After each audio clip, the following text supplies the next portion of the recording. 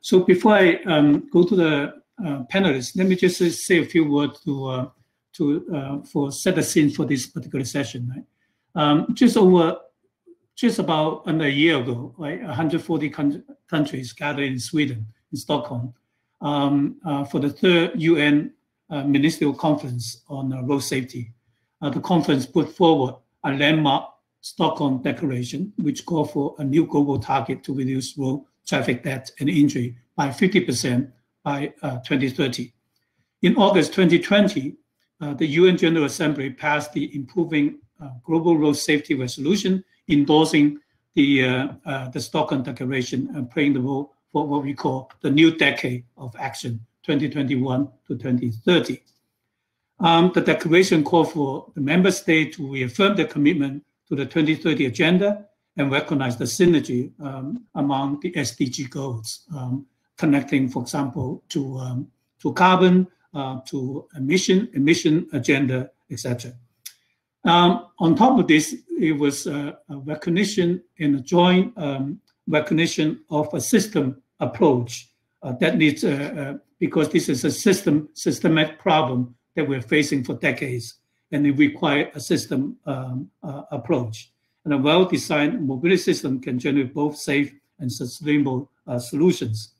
And it's also recognized that of the 1.35 or 1.4 million deaths a year, 93% of them are in low and middle income countries. So that's where the effort have to be focused on. I should also mention that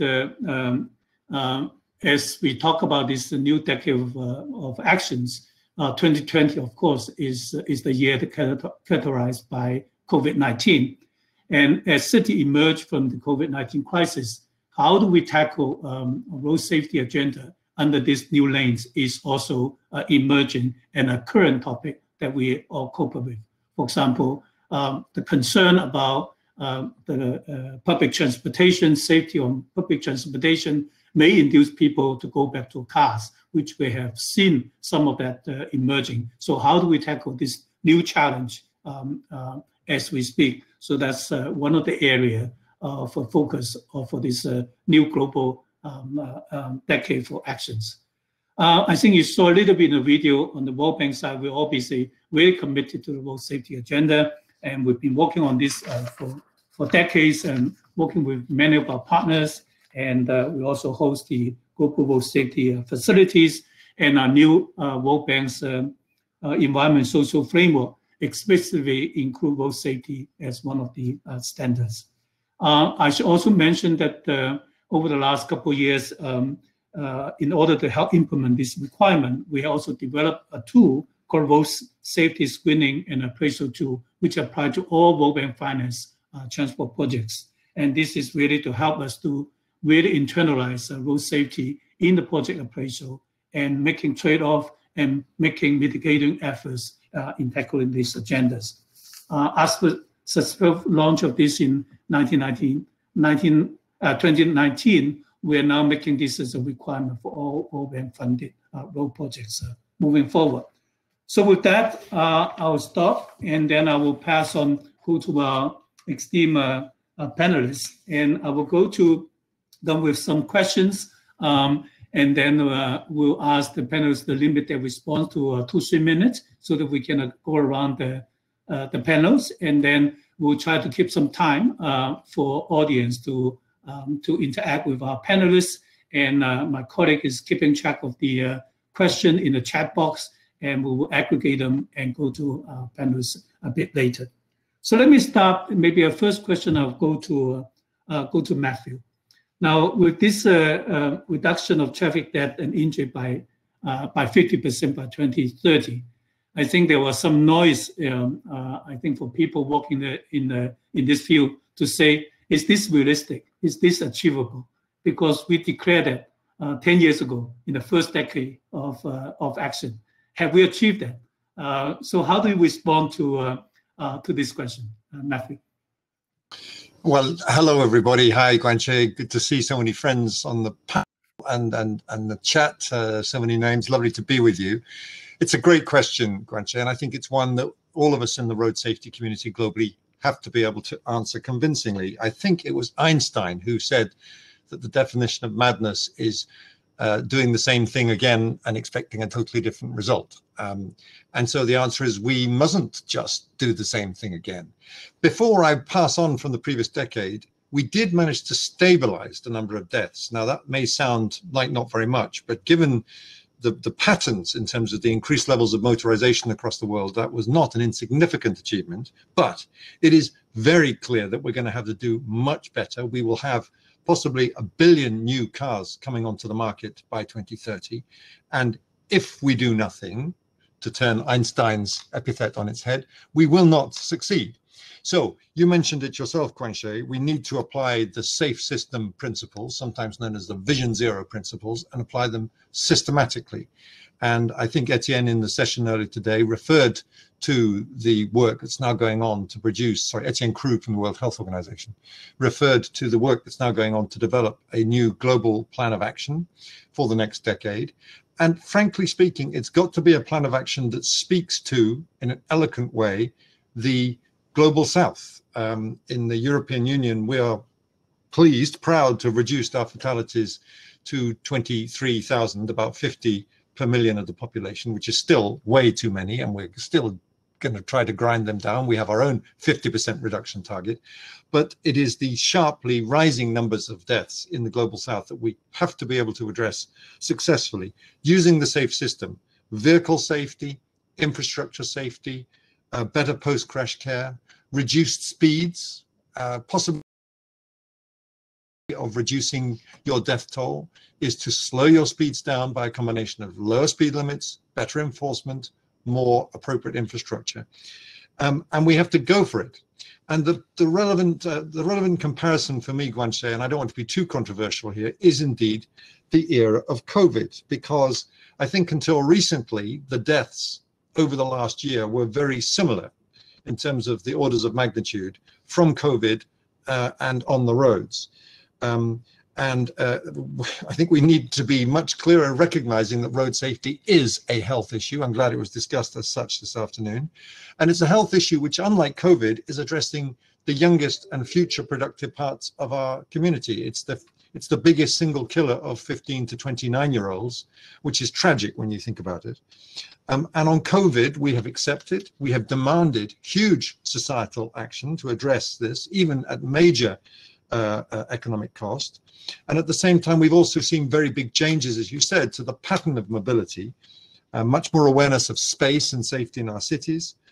We've seen less traffic. We've seen less traffic deaths. We're just looking at the latest figures in the European Union, about 17% down compared to the previous year, 2019, but not proportionate to the drop in traffic. So we could have done even better. We've seen more active mobility. We've seen less use of public transport. And I fear, as you said, in lockdown version 2 here in Brussels, we've seen the traffic already pouring back. So the risk of metaphorical but literal collision with the new active mobility road users is, I'm afraid, very real. So it's been a strange year. We did all those things. We got a new agenda set up and running. We then had to massively hit the pause button. We must come back and hit the ground running on road safety and try to address these things through a strong global plan of action, launch it in the UN Road Safety Week in May. There are lots of great ideas for how we campaign around these themes, and we've got to deliver. It's as simple as that. Thank you, Matthew, for that intervention. Let me go to Kelly. Bloomberg Philanthropies has been working on this agenda for more than a decade and obviously focus on developing countries.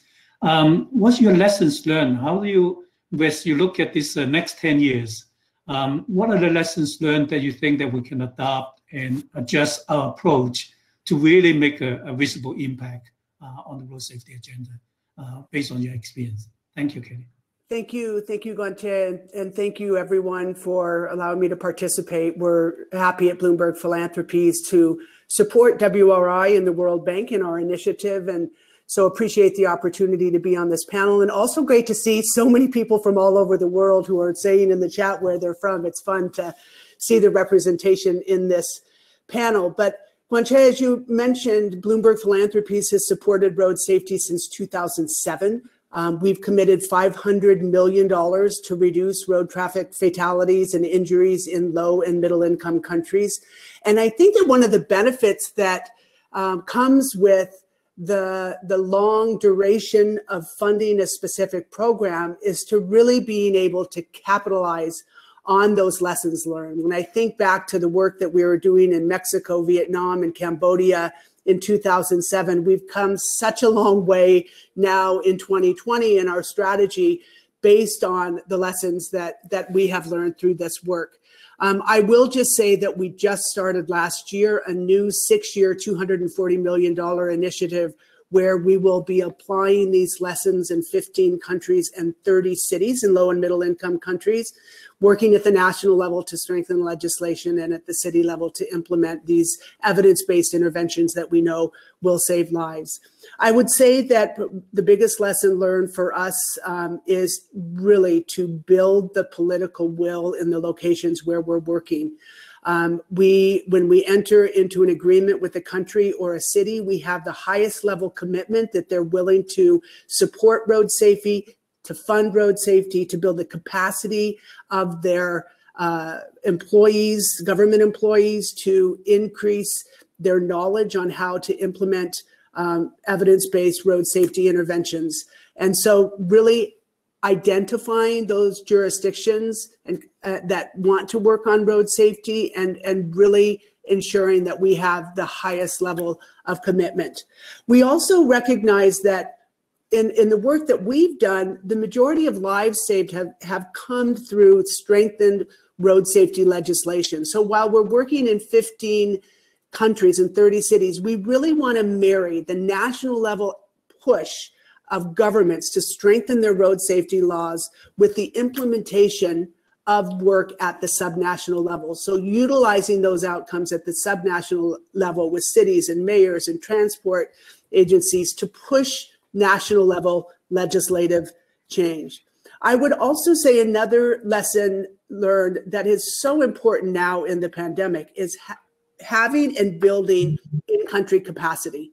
So when we first started in 2007, we used international partners, and we did have maybe 1 or 2 staff within the countries. But now, when we're supporting a specific country or city, we really look to embed local staff within city level agencies, transportation, police, that can serve as really that linchpin with our international partners that are providing technical support and ensuring that we have that consistent communication. And then just very quickly, 2 last things. I'm really doubling down on evaluation as well as improving road traffic mortality and injury data. How are we going to know if we're reducing fatalities if we can't measure the work that we're implementing? So at Bloomberg Philanthropies, we're investing significantly in observations of the work, the risk factors, speed, drinking and driving, helmet and seatbelt use, so that can drive our strategy, and we can demonstrate to cities the work that they're doing and how that is driving behavior, but also working with different agencies to improve the mortality data. And in some of the cities, it's been amazing. Like in Fortaleza, they're now at 53% reduction in fatalities over 5 years and it's great to know that and really broadcast that to shine a light on the work of the city, and also hopefully that will spread not only within countries, but also throughout regions. And then finally, the communications aspect. If we have all of this work, if we have the data, if we have the information, ensuring that we're communicating very broadly through communications officers, through the cities, through national level work, to really drive awareness and an understanding on the importance of road safety. So I'll stop there, but many more lessons learned, but those are the key ones. Thank you. Thank you, Kelly, and also for those perspectives. Let me quickly move to Lilyana. We know that EIB is doing a lot of work with private sector corporations and entities, and you work really closely with them. Now, the question is, under the new decade of action, under this UN called New Decade Action, what do you see as the new actors, if they are, and to join in this road safety effort, particularly non-state actors? We obviously focus a lot on government commitments and agency responsibilities. What do you see as the role of the non-state actors in this agenda? Thank you very much, Chen. Good morning and good afternoon to all. Maybe first of all, I want to start by thanking really the World Bank Group for really inviting me as EIB representative to this indeed very important session and topic, because it is important because millions of people suffer and succumb to road injuries and deaths every year. And really, as mentioned also by Matthew, the last year was marked by new global determination really to reinforce our efforts for safer roads. You also mentioned Guangzhe, our gathering and really the ministerial conference, which was really, I believe, important event where we not only reviewed the progress but adopted the Stockholm Declaration, which later, of course, was endorsed by the UN General Assembly. As safety is primary concern, as in all means of transport, but definitely roads are the most critical point. We need to discuss, claiming 97% of all transport fatalities worldwide. What I should say that first, maybe that the bank, we have very special dedicated transport lending policy adopted in 2011. Now we are in process of reviewing this policy, and we will have and take this opportunity to strengthen the importance of the safety and sustainability in all our future operations, as we are expanding our funding and operations in transport sector with special focus on safety and road safety specifically. So really our lending, blending, and also our advisory and technical support, which we believe is much needed to our promoters, to our beneficiaries and governments as well, and local authorities in order to identify really those specific measures.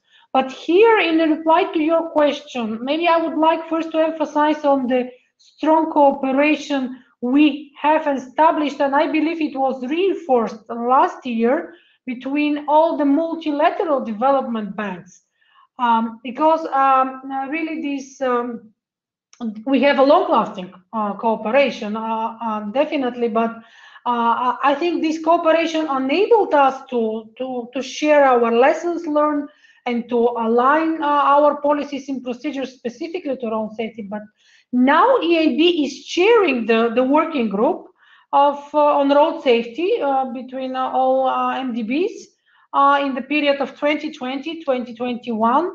And I believe, and I'm really glad that we came up with a joint statement in support of the new UN Decade of Action. And also, I mean, among many other things and important messages in this joint statement, we also announced that each multilateral development bank should appoint a high-level road safety champion, really to oversee and to be dedicated on really to streamline the road safety throughout and between all organizations. And I'm proud to be the European Investment Bank's road safety champion, and I'm really sincerely dedicated to this challenge.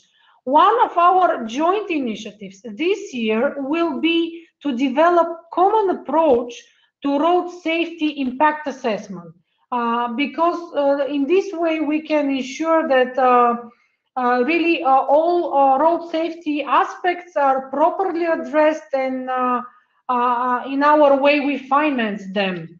Of course, we will furthermore develop a common key performance indicators for road safety.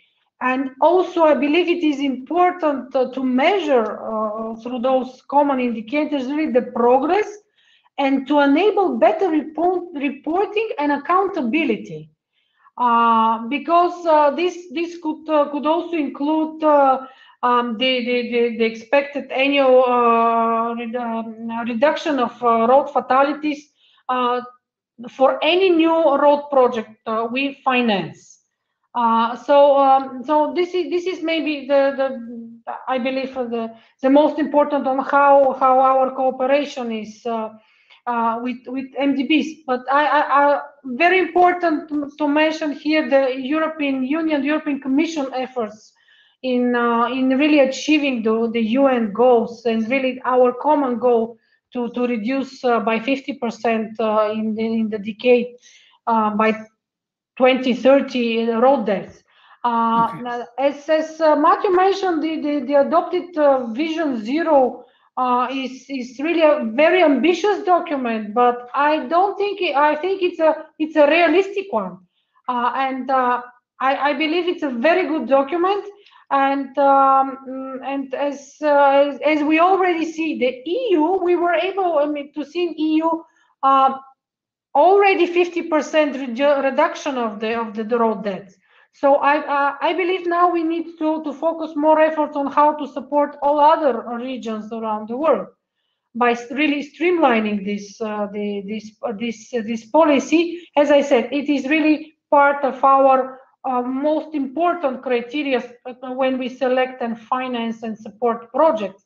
Maybe I could give 3 good examples, like a Ukrainian project on urban road safety was approved recently for 5 of the 5 biggest cities in Ukraine, 177 million euro for road safety in Ukraine. Also in Greece, 470 million euro investment for road rehabilitation and safety. Especially safety is earmarked as a top priority as well. Also, we are planning to launch a road safety communication campaign in Armenia in March this year with the EU delegation, with the local government authority, again aiming to reduce road death by really changing behavior of people, like decreased speeding, increased seatbelt use, decreased drunk driving, decreased distracted driving, important elements. So partnerships are important. Only if we are together in this exercise, we can be successful. Maybe I should stop here, and we'll come back. Thanks so much, Lilyana. Thank you. Okay. Let me move on to the topic we briefly touched upon, which is that this is a systemic issue that requires a safe system approach.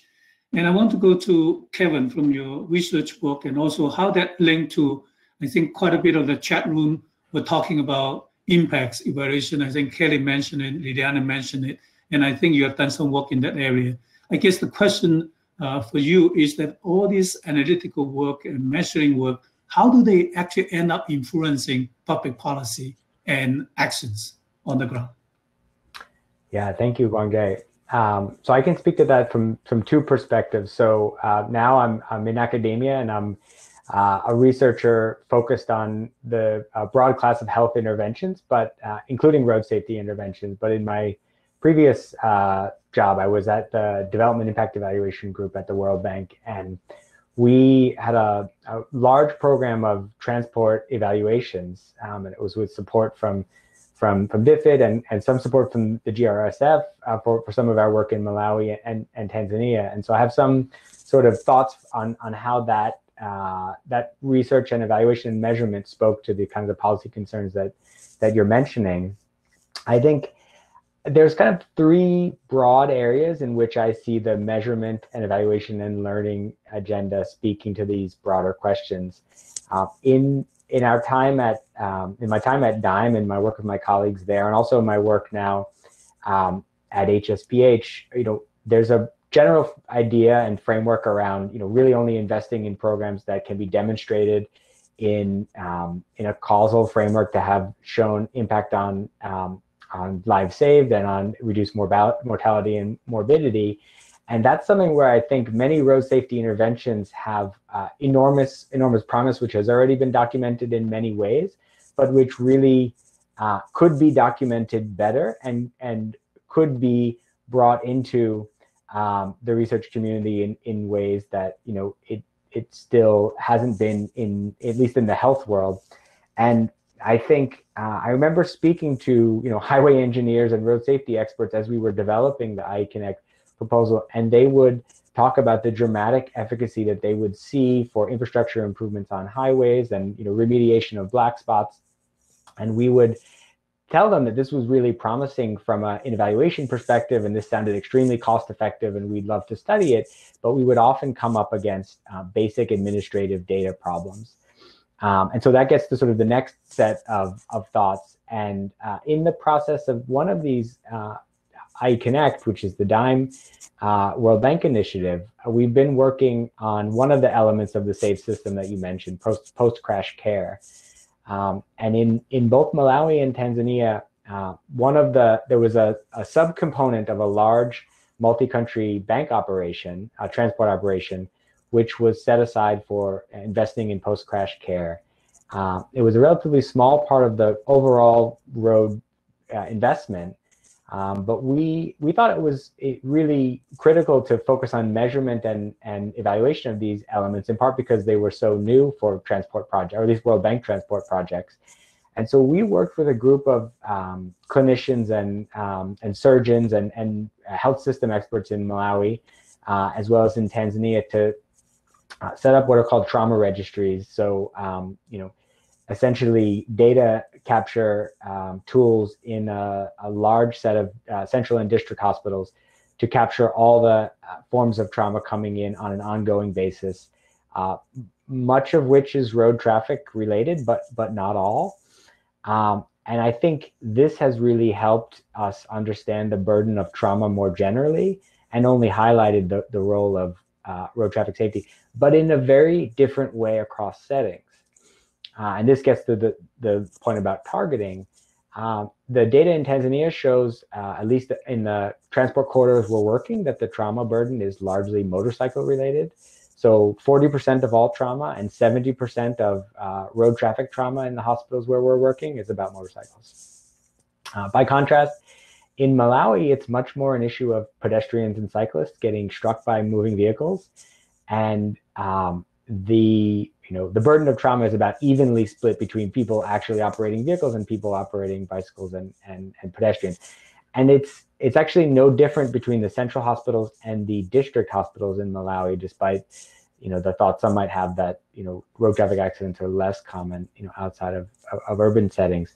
And so that kind of targeting is really more possible with disaggregated data. I would reiterate or strongly agree with what Kelly said about the importance for evaluation, both for learning what works, but also for knowing if we hit our targets. I think this kind of cooperation with the health sector and melding together traffic and accident data with clinical and hospital-based data is one of the promising ways we can understand the overall burden. So I'll leave it there, but it's very nice to speak with all of you. Thanks, Kevin. Okay, just before I go to Iman, just to say that there's a lot of very lively questions and comments from the chat box, and at the same time, obviously among the audience, there are response to some of those questions. So I just want for folks to monitor that. But Iman, I want to come to you, since you're working in the Africa region as for WBI. As I think our previous speaker mentioned, right? If we're going to make a difference in the next decade, it has to focus on low-income and middle-income countries. And Africa, obviously, is one of those areas that we have to focus on. So from your experience, have you seen much progress they make in the continent, Africa continent? And how do you build on those progress? And what is the sort of key agenda from your experience for the Africa region, picking up the good experience and good lessons learned that you have picked up in some of the low-income countries? Okay, thank you so much. I think the question that you asked is exactly what I was going to start with, because when I first started working at WRI, it was right when the Bloomberg Initiative for Global Road Safety had just launched in Addis. And seeing the change and the transformation, as Kelly, you mentioned, has been unbelievable. We started with, talking about the road safety agenda and trying to build technical capacity at a low level. And road safety is now a national agenda because of all the great work that has been done in Addis. And we're seeing that this is not just the case in Ethiopia, but in many other African cities. And the reason being that African cities are already struggling in terms of economic growth, resources, poverty, climate change. And as a continent, we are really facing some of the most challenging economic, environmental, and social issues. We can't afford to lose 5% or more of our economic productivity to a problem that has a solution and that is avoidable. And as the youngest continent, there's huge potential for transformation with our youth, and we definitely cannot afford to lose our most active and productive population group, our 15 to 29-year-olds, to road traffic collisions.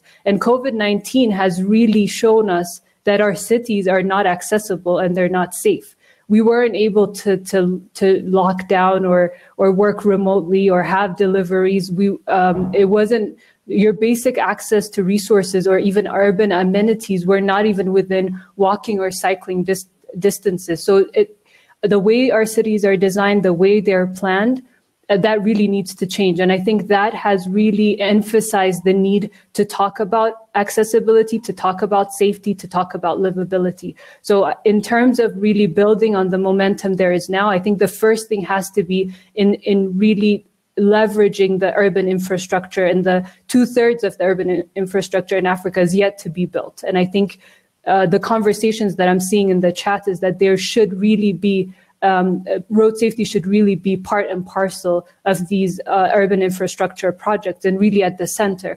And we talk about road safety audits, and we talk about making that mandatory with, you know, your LRT systems, your BRT systems, about reforming paratransit, but we really need to ensure that it trickles down. So I think the most important thing is really implementation and really ensuring that things are happening on the ground and they're happening in the most effective and coordinated way. So one way to do that is, you know, the Bloomberg initiative model, we talk about this multiple times, is we come as a package. So to cities, it's easier because when they want to talk about speed management, there's the enforcement, there's the awareness component, there's the safer streets, there's the policy. So it makes it easier for them to sort of work with this organized sort of group that understands road safety from a holistic perspective, but comes with the technical knowledge for them to tap into. So this sort of model, I think, needs to be replicated, and even within NGOs, within banks, and within private sector. So it makes it easier for government to really build on the momentum. The second thing I think is very important is really a lot of the road safety work that we're seeing in African cities sits with individuals. So when those individuals leave or there's changes in leadership, and we know the political environment in African regions is really dynamic, I think that's the best way to put it, is that when one leader or so an individual leaves, the road safety agenda or what we're working on could take 5-10 steps back. So we need to institutionalize this within, you know, policies and strategies and plans, but we also need to make sure that we're partnering with the right implementing partners. So whether that's universities, local NGOs, grassroots level organizations, and really ensure that even that they can carry on this work and ensure that the way that it's being designed and planned is inclusive and looks at sort of the road user needs. And so in that way, it's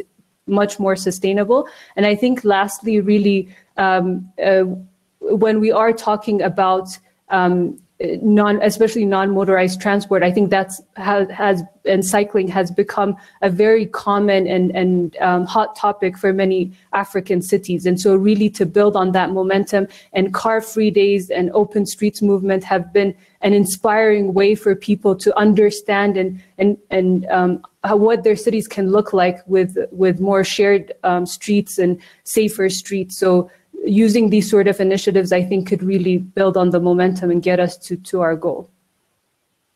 Thank you, Iman. We have about another 20 minutes left. I do want our panelists to comment and get a perspective on one very current issue, which is the interlinkage between road safety and other global global issues. Right? We'll talk about sustainable mobilities, about climate change impacts, and of course now under the COVID, how do we manage this sustainably of the public transportation with this challenge. So I will open it to our panelists, but maybe I'll go to Matthew first, since European Commission come up with this Green Deal, talk about sustainable mobility. So how do you see that linked to the road safety agenda? Well, the simple answer I have is that there's no sustainability without safety, but that's very simple and glib. And I think there's a more complex way into this, which is to look at this from the perspective of external costs. And we've done a lot of work on that in the European Union. It's very interesting in the urban context, particularly because you get some great win-win situations, co-benefits, if you like, from addressing one issue, and you'll roll out things on lots of different areas. Example, if we take action to reduce deaths and serious injuries for active mobility folks, and thereby, we take some serious action to reduce our dependence on particularly privately owned conventionally fueled cars. We get better air quality, we reduce our CO2 emissions, we reduce congestion, we get, of course, less noise, and we have better road safety. It's a win-win across the board. It's making our cities more livable, and I really stress the need for road safety to get out of its corner, to be a little less apologetic and conventional in its arguments, and make these linkages to what I call the sustainable agenda, the urban agenda, and talk about Vision Zero being the new road vaccine, proven yet radical, and we need to apply it globally. So less apologetic, more links to health, more links to development, and more links to the global justice movement. Well said, Matthew. I don't know, Kelly or Lilyana, you want to comment on this aspect? I'll start, and I would just say that for the work that we support, our primary indicator is lives saved. And we can do that through improving the safety on the roads as well as increasing sustainability. For us, we recognize that all of the work we do through WRI, the World Bank, GRSF, as well as Global Designing Cities Initiative, and really redesigning city streets so it's making it safe for everyone, all road users, and really working to get people out of cars and into public transportation on bicycles and walking more. And also there have been a lot of opportunities in this pandemic to increase that work, but that is one of the areas that we're totally committed to. And while we're looking specifically at lives saved, when we meet with Mike Bloomberg, he wants to know how many lives have we saved through our road safety work? And we have saved more than 312,000 lives. And that's without looking really closely at the sustainability issue. And so I think that that's something that we can improve upon in this next 5 years of our initiative, and we'll prioritize that. Let me pick up a few questions from the audience and go to our panelists. One question actually just coming from Jacob Mason. He said that generally support the idea of this data-driven approach to improve road safety, but worry about this approach only address the symptom, but not the root cause of the problem. And the root cause of the problem is, in a way, is auto-centric development. Sort of, you could call it culture, or maybe Kevin, since you've done a lot of research in this area, how do we change this root cause of road safety challenge we're facing?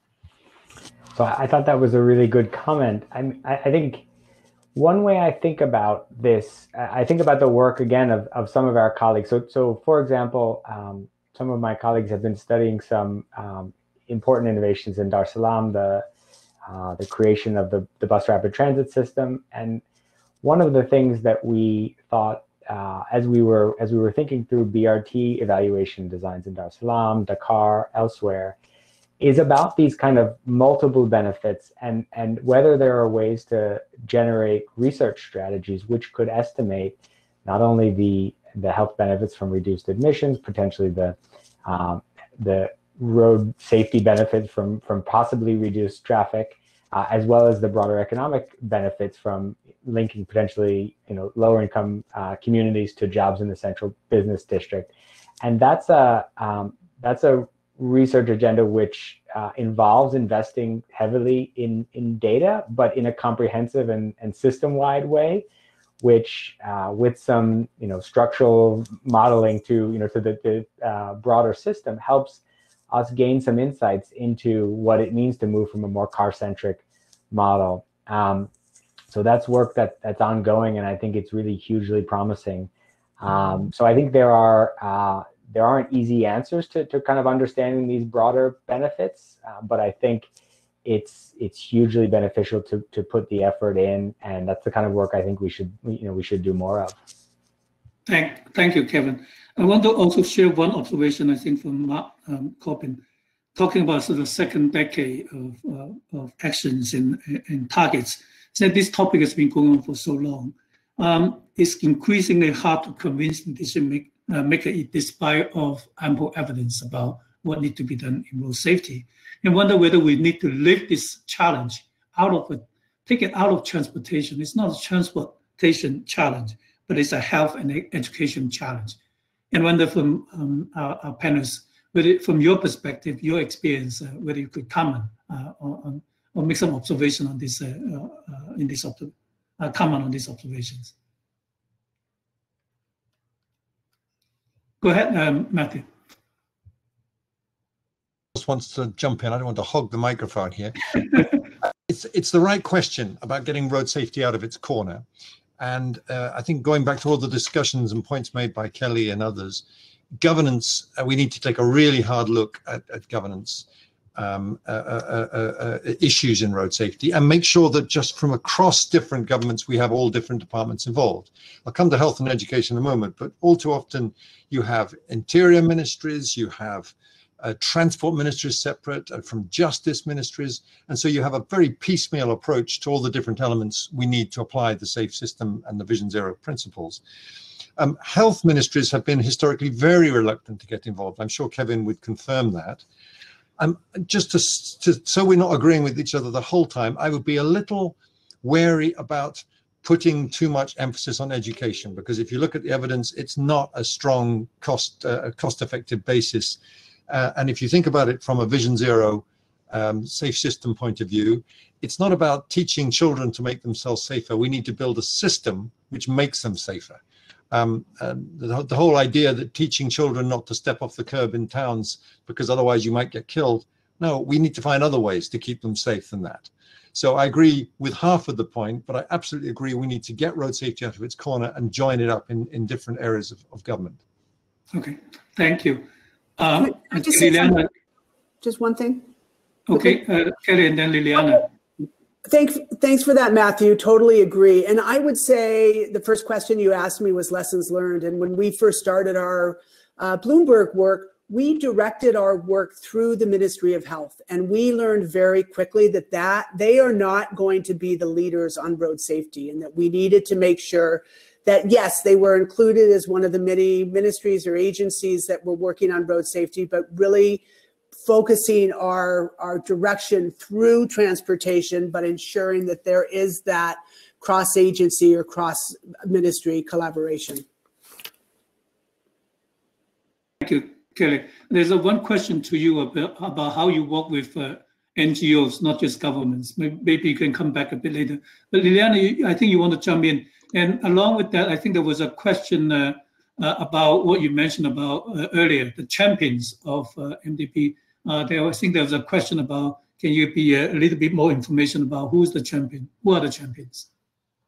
Thank you. I tried to reply to that question already by saying that each MDB should nominate and announce it, but soon we will have a gathering, a specially dedicated meeting of all champions within each institution, and we will announce it, of course, and we will announce all the champions once they're nominated. The good news is that almost all were nominated. They are at a high level, and this is a very good sign that we have an engagement at a very high level, and it is indeed a very, very important.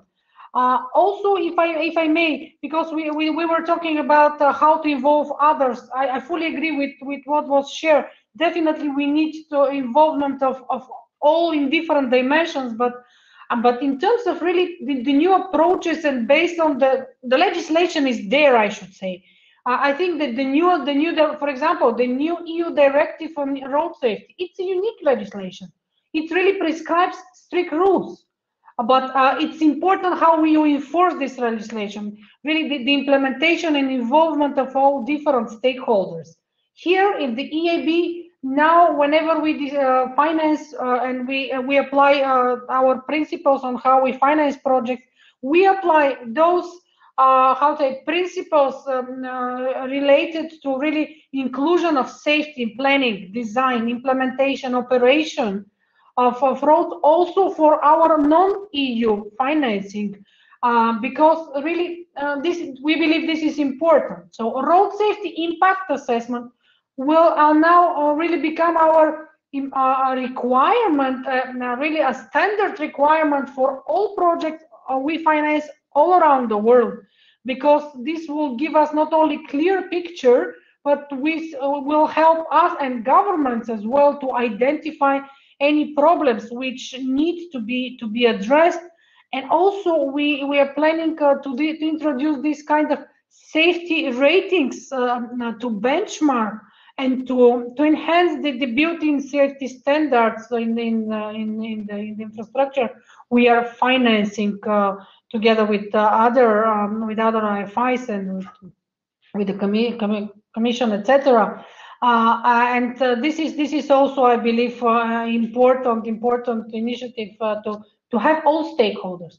And something also as really to complement Matthew on Vision Zero, as he called it, really the new road vaccine, which is a very, very good approach. But I would like to really all of us to see engagement of all institutions in really on the implementation of so-called safe system approach, which was introduced. We have already some good examples in Cyprus, for example. And what I really like about this approach is that we have involvement of all groups in this, not only drivers, but motorcyclists, passengers, pedestrians, drivers of heavy vehicles, because we need also this not only data, but kind of a holistic approach and holistic view of the system, and this interaction between vehicles, users, and roads and all authorities which are in charge. And last but not least, effective solutions are there, like really measures related to speeding and protection of vulnerable users, safe crossing for pedestrians, side blocks, bicycle lanes, and so the measures and the solutions are there. It's really now important to implement, to enforce them efficiently, and in order to have this kind of a kickoff success. Okay. Thanks. Thank you. And welcome back, Iman. I know we lost you a little bit, maybe because the internet connections. That's the challenging in the current settings. I have one question coming in. I thought it's interesting, and maybe Iman or Kevin, you can comment on it, which is kind of looking at the political economy dimension of road safeties. So the question was, how do we convince politicians that road safety is actually good for them to get votes? Because that's how you influence policy makings, and that they see that it's not just building expressway that will help them, but also building safer, accessible is equally important. I think, Iman, you might want to comment from your experience in working in Africa, but maybe Kevin as well. Please. Go ahead, Iman. Okay, thank you, Kevin. Sorry, the connection's breaking up, so could you please repeat the question? Oh, sorry. Maybe I'll ask. Okay, go ahead. Kevin, go ahead, and I'll send that to Iman. Yeah. So one thing I would say about that we've learned from the politics of broader public health initiatives is that they don't start from politicians thinking about votes. They usually start from technocrats in a ministry. That's often the case. That's even the case for primary healthcare programs, which benefit the entire population, even in settings with high mortality. They usually start from a group of committed technocrats. However, those technocrats crucially need to have a sort of political antenna to know how to work with politicians and to institutionalize. Since Iman mentioned that, the fact that politicians change over time and they're more likely to persist in a given policy area if there are institutionalized groups that are working on this over time. I think politicians can be brought on board to seeing it as something that wins them support, because road traffic crashes are very salient. They're in the news, and especially in very dangerous high traffic transport corridors, for example, as we were discussing in Southern Africa. In Tanzania, the corridor that we're working on is also the transport corridor between Dar es Salaam and the capital in Dodoma, and politicians are very aware of the scale and the importance of road traffic. So I think that link is there to be made, but what the lessons of other health programs show is that it usually starts with technocrats in the ministry or ministries who can then raise it onto the political agenda, working with civil society to push it up. Okay, we're almost running out of time, but Iman, if you can hear me, the question was basically the political economy dimension. So how do we get politicians to really embrace this agenda that is good for them politically? So that was the question, and we'll ask your experience in working in African countries. Thank you so much for repeating that, Chen. So I think our experience has been that actually road safety has been our entry point into talking about the larger sustainable mobility sort of topic, because for politicians, it's actually a low-hanging fruit and sort of easier, more digestible, and you can work on a road safety strategy versus like a transport policy, which could be much more complicated. So what we've seen with our expertise is we actually go in safety agenda, and like Kevin, you said, it's something that's on the news. People, really pay attention to this, and there's a lot of stories and campaigns and awareness that is attached to this that a lot of politicians, attach their legacies to. So in the African context, we've actually seen uptake with this. The issue actually has been in making sure there's on the ground change and impact that changes lives. So we're hoping to push that and really. I think we lost him again. Colleagues and friends, unfortunately, we are running out of time. I think we have 1 minute left for these sessions. So I want to close it, but I think I recognize that I think the video that I realized that we played earlier lost sounds. So I think our colleague has fixed it now. So when we finish this, I think we'll play the video for those of you who can stay on. You can stay on to watch that little video. But really, I don't have time to summarize for this really rich conversation, but I want to take this opportunity first to thank the audience for your active participation and all the questions that you raised. My colleagues will keep track of those, and then we'll respond to as much as we could, and some of them have been response among the audience themselves. But of course, I want to take this opportunity to thank our panelists for sharing their insights and their perspective for this challenge and this agenda that we all share and we all work really hard to tackle. And let's work together and hope that this decade of action will produce tangible outcomes for all of us in humankind. Thank you.